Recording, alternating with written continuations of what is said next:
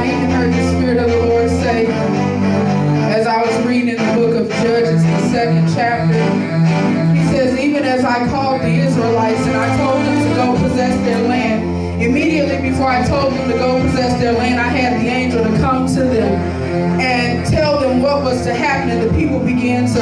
weep and cry out unto God. But even after they entered into the land, a spirit of disobedience and rebellion came upon them. And the very gods that they were supposed to pull down, of the gods of Baal and Ashtoreth, those were the very gods that they began to serve. And God raised up judges in that day, and they would not hear or hearken to the voice of the judges.